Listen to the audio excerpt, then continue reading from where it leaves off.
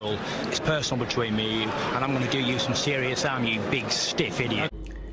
The untouchable True School Sports Empire proudly presents something the boxing game's been missing. Hey, what's going on? It's your boy BT. I came here to talk some boxing with the thousands of True School Sports subscribers. All right, so I wanted to nick this video because I'm probably the only guy on YouTube who consistently makes videos about Filip Hrgovic, because I feel like he's one of the best heavyweights in the world. And I think the boxing establishment and just a lot of things in boxing politically are against Hrgovic. And it's a shame, because I feel like we are being deprived of seeing one of the better heavyweights out there, you know, get his chance to show what he can do, right?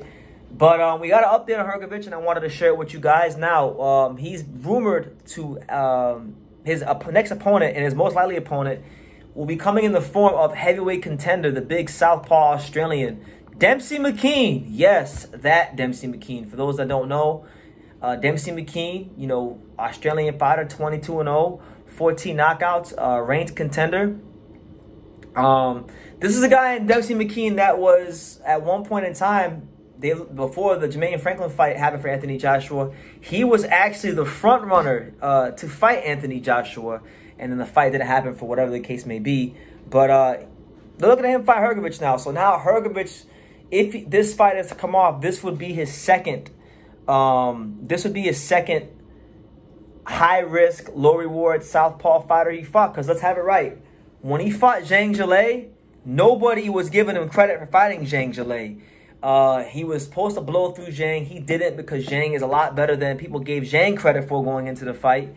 And now Zhang is this cult-like fan favorite in boxing because of the Hrgovic fight and because of what he did to Joe Joyce in their first fight, right?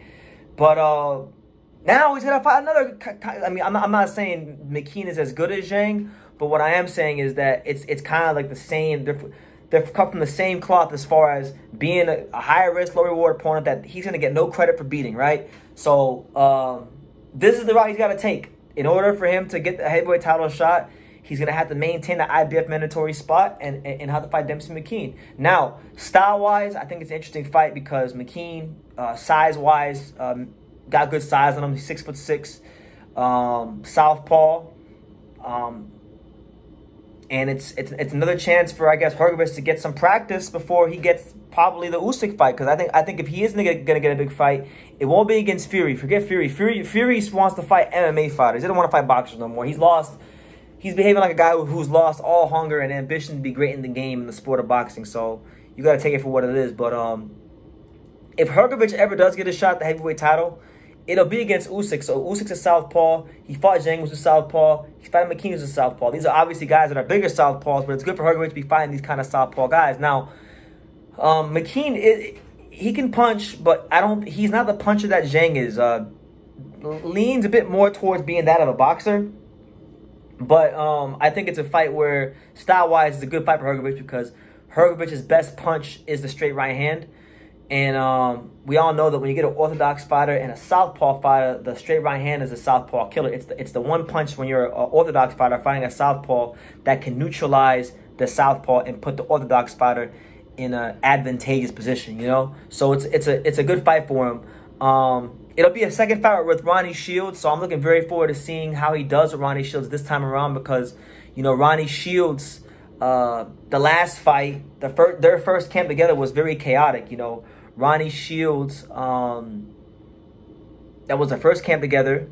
They fought Zhang, who was like the best version of himself that night, and it was only a couple of months after Hrgovic's father had just passed. So you had to at least think that, you know, he went into camp with heavy heart and a lot of things on his mind. But even despite probably not having the best camp and having the worst night of his life in the boxing ring, he still was good enough to beat Zhang, and he did beat Zhang legitimately. It wasn't a robbery. I thought Hrgovic won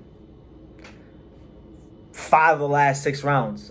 He dominated the second half of the fight and beat the brakes off Zhang in the second half of the fight. So it wasn't a robbery. And if Zhang really thought he lost, then he would fight Hrgovic, but he won't because he'd rather get a pat on the back from the boxing fans and say he got robbed rather than avenge the loss. So that's his cross to bear. But you know, I like this fight. They were saying it's rumored to be on the Dillian White Anthony Joshua 2 undercard, which is August the 12th, a month from today at the time he's shooting this, because it's July 12th as I'm shooting this. I don't think it'll probably be on that card. I've heard on Twitter and other places that it probably won't be on that card.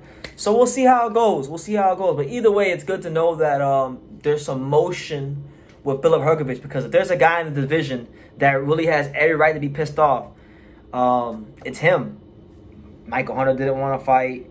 Andy Ruiz didn't want to fight. You guys know the drill. You guys know the list of all the fighters that didn't want to fight him. And in fact, Demsey Mckean was one of the many fighters that turned him down and didn't want to fight him before he got the Zhang fight. So that's worth noting as well. But yeah, we'll definitely be tracking this whole story as things develop here on True School Sports. But yeah, shout out to Filip Hrgovic, shout out to Demsey Mckean in the heavyweight division. Hopefully the fight gets made so these 2 contenders can settle their dispute in the ring. We can get some more clarity as to who's who amongst the contenders in the heavyweight division, while Tyson Fury goes and plays his little reindeer games with Francis Ngannou. So yeah, leave your comments down below. Make sure you guys take the time to subscribe. And like I say in every single one of these videos, you can love me or you can hate me, but I'm just a kid from Dang. So until next time, take care, guys.